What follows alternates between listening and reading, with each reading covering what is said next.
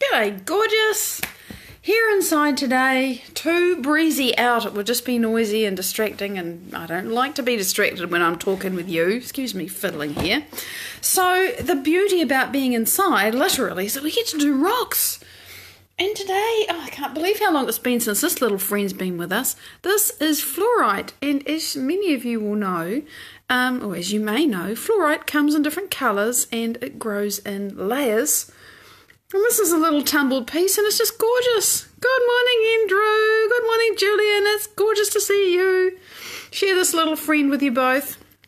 And with everybody else who jumps on in and out of time, welcome to this morning for me and whatever time of day it is for you. So, yeah, I love that little one. I have to let you look at it again. I mean, look at that. It's, the stronger lines and then the little fine one in the middle.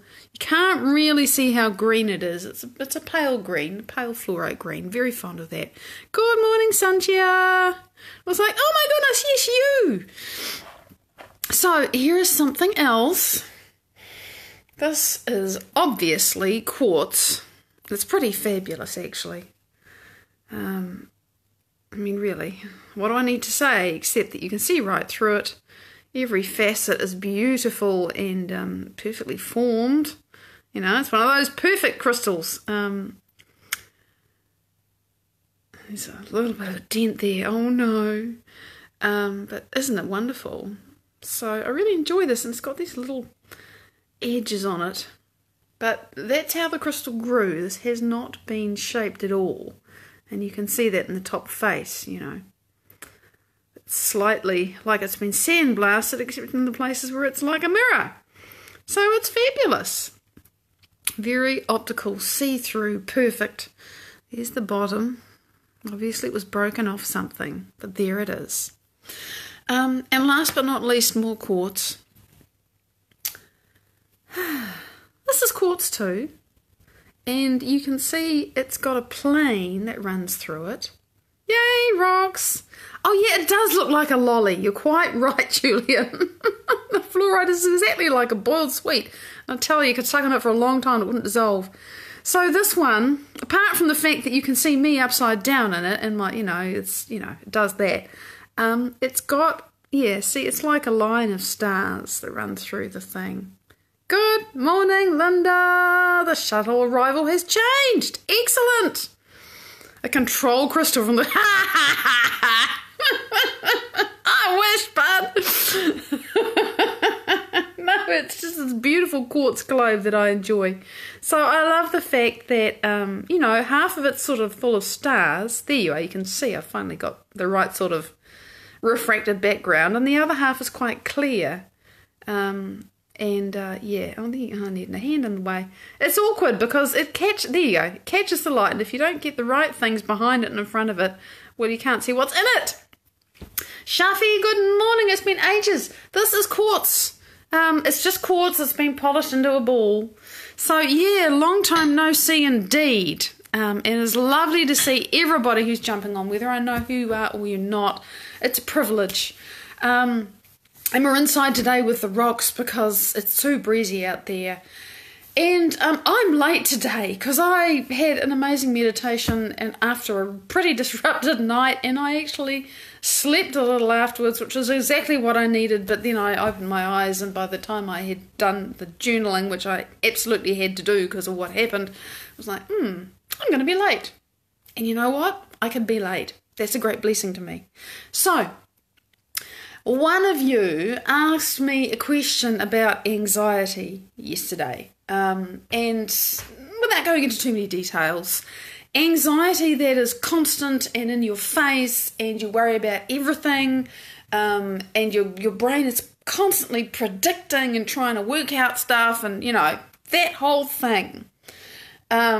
And I just can't stop it, and I'm starting to realise that the more I worry about the bad things that might happen, the more that actually is going to kind of help them happen to me. And, I'm stuck in this place, I'm stuck in this loop, I'm stuck in this fear, I'm stuck in this, and so I thought, well, what would I say? And there's a lot that you can talk about, You can focus on the situations and try to find solutions for them, and you can be reassuring and you can be kind, and all that is good. But it doesn't address the root cause of the problem, which is actually not, believe it or not, it's not the situation, it's not the person, it's not the illness, it's not the financial woes, it's none of those things. She says, thinking, oh my God, really? You're saying this? Yes, because this is how I feel. This is what I have to do with myself when my brain decides to say everything's bad and you need to be scared. Because that still happens from time to time. It used to happen a lot more than it does. Except it was just normal for me and I didn't even realise that was what was going on. The problem is not the people and circumstances and the situations and the challenges. The problem is our reaction to those things. It's how we react. And then how long we keep on reacting. And what I decided I wanted to explain is how that reaction keeps on going. And there's solid science about this, and I love it, because when there is science, and I've learned a little bit about neuroscience, and hypervigilance, always waiting for the next shoe to fall, the next brick to drop. How does that work? Because if you understand how it works, then, and you have some clues about how you might change it, well then you can actually begin to look for ways to change it, right? And that would be a good thing. So, how does this work? And I'm going to give credit to my inspiration, Dr. Joe Dispenza, because I have totally learned this from him. I did not understand this until I learned it from him. He is the source of much of my inspiration and a lot of really good information that I have used working with what he's created to change my life. So, what happens when you have a traumatic experience or a repeatedly difficult experience or a series of difficult experiences? Something that sets off the stress response and either very powerfully, kaboom, your life has changed and it was awful and you keep going on and on and on about it. And the mind can freak out because the soul is actually saying, wake up, it's time to have something different go on. But I want to talk about the mechanism in the brain, okay? What the soul's doing is it's sort of a different question. I want to talk about how this works. When you get your wake-up call, when the bad shit happens, and that bad shit can start from the minute you're born, right? Whenever it happens, if there is a situation, an experience, whatever, where something happens and you notice that you feel differently inside yourself because of what happened outside. And for me, that could be just as simple as, being a small child and somebody telling me off. I would feel bad, right? I feel like a bad person because somebody told me off. So stimulus outside, response inside, right? That's a normal thing. You put your finger on the stove, it's hot, it hurts, you jerk your hand away, and next time that's going to be a bad thing to avoid. So we learn by stimulus and response. The body gives us feedback, that's all good. But when you put your finger on the stove and then you take it off, and then what happens is that for the next week, a parent or somebody yells at you every time you walk into the kitchen and says, no, don't you do that, you're a bad person because you put your finger on the stove. I'm making this up, right? But it becomes emotionally charged. And you start to associate walking into the kitchen and putting your finger on the stove with being a bad person. And because it's repeated, and the story gets told to you over and over and over when you're small, this is what exactly happens to all of us in some way or another. And it's no blame to parents because they had it happen to them too, because it's just what's going on in the brain. Because the brain is wide open. There's no filters to say, hey, this is bullshit, my parents overreacting. It's just, oh, they must be right. I'm a bad person because I put my finger on the stove and I scared them. And they're still having their reaction a week later, right? So you get this thing that you get a stimulus and a response, you feel bad about it. And if you get stuck in that feeling, then the brain, what's happening is, I've got to wind back a bit, and this is challenging to do in 20 minutes, so forgive me, I have to leave out big chunks. You have the experience of putting your finger on the stove and your parent yelling at you because they got scared. The brain perks up, pays attention, and says, oh, something's going on, I feel bad.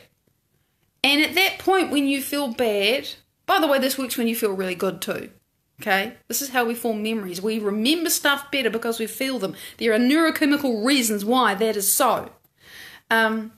When that happens, the brain perks up, it pays attention, it takes a snapshot of everything that is in the environment. And I think, is it 400 billion pieces of information we process every second? We actually notice at that point, I think 0.005% of it, tiny amount of it conscious. But the brain picks up everything. It takes a snapshot. It records it literally in the architecture of your brain by making synaptic connections that are based on chemistry and frequency to remember that situation. Because it was painful, hurt my finger, and I got yelled at, and I want to avoid that. I want to avoid that. It did not feel good. And if you're going to a watering hole, and there's a crocodile and it needs to take your hand off, you need to remember that that watering hole has a resident crocodile, and you either want to go to a different watering hole or you're going to be a lot more careful next time. This is an adaptive, survival-based response.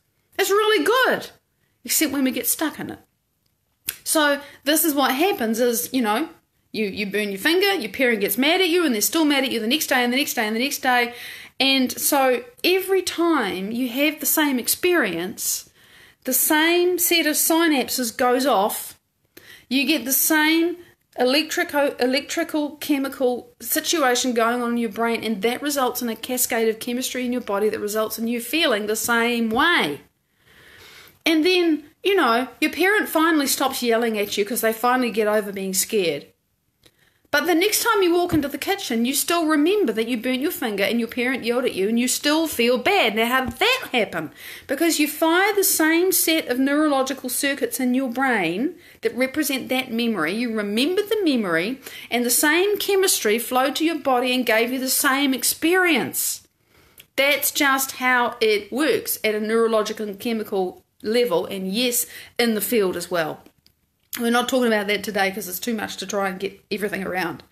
So every time you walk into the kitchen, 5 years, 10 years, 15 years later, same kitchen, different kitchen, it's kitchen. Your brain subconsciously would say, hey, this is a place where 1, I hurt myself, and 2, people yell at me for being bad. And most of the time you walk into the kitchen and all that's going on under the covers, and you don't notice it and you don't feel it because it's normal, because it's you. But sometimes it goes off and you think, why the hell am I feeling so bad just walking into this room?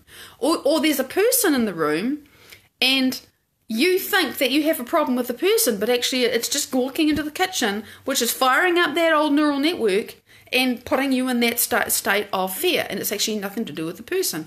Or you go somewhere else and there is something in somewhere else that fires up some part of the synaptic connection that memorized what that situation was. There's something that's a bit the same, and the brain by association says, hey, this looks like another alligator, this looks like another crocodile, shit, I better run away. But meanwhile, you're not consciously aware of that. Your brain is looking for alligators, looking for kitchens, looking for hot stoves, and looking for yelling people, right? And everywhere you go, it sees things that are a bit like that. It hears them, it feels them. And it's constantly firing this reaction up, this response up, at a biochemical level, and you don't even consciously know that it's going on, but that's what goes on. And sometimes you do notice, and you think, why am I so scared? And, you go through your life feeling afraid of kitchens, and looking out for hot things and scary people that yell at you. And the brain puts things together by association. It is a repetition of an ingrained response, exactly. And so the neurological connections and the chemistry the neurological connections get hardwired.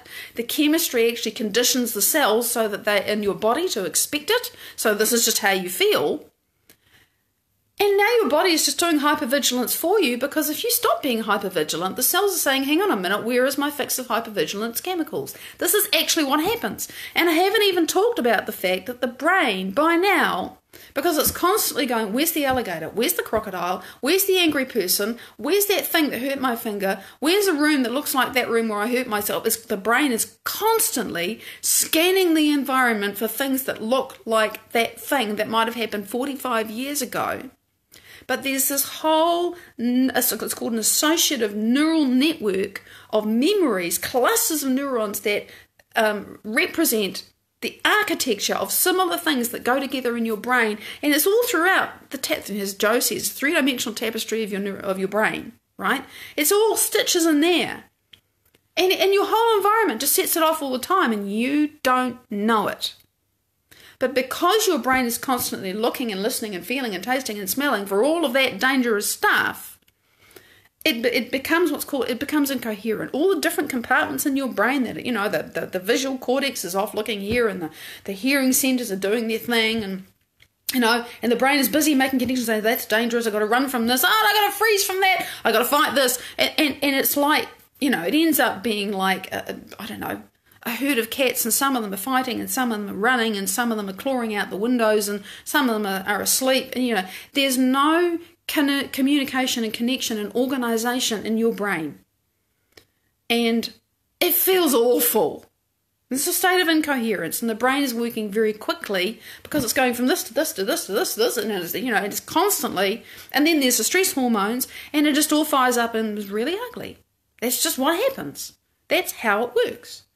So that is how anxiety and worry works, and it's because we get stuck in this constant hypervigilance, as you said, Linda. We keep looking. We're looking for the thing that may have happened 40 years ago, and it doesn't matter what the experience was. And this is why things keep repeating, by the way, because we look for what's familiar, and we create more of what's familiar, and it can be debilitating, hell yeah, because the brain gets more and more and more and more hooked into this awful state. So how do you stop it before I run out of time? How do you change it? So your brain... And I talked about brain waves yesterday, I think, or the day before. Your brain is in high beta. It's at like 40 to 50 cycles a second. Very uncomfortable when all the compartments of the brain are at 6s and 7s, like a bunch of percussionists all just banging their drums. It's a cacophony. Nobody's talking to each other, no conversation. It's like a war inside your head. And if you experience this, you know what this feels like. It's horrible. This is because the brain is literally, it's like a lightning storm. No communication. And it makes it's just static going to the rest of your body through your through your nervous system. The body's getting chaos as well, which is why, long-term stress makes us sick. I mean, that's science. It's not, it's not even affirmations. It's just a biochemical fact. The long-term exposure to the hormones of stress pushes the genetic buttons for disease. End of story. So we have to break this. How? You got to slow your brain down. And I've talked about that quite a lot because I'm big into it. In fact, I think we did it yesterday. I talked about opening your focus. Now, what is the deal with opening your focus?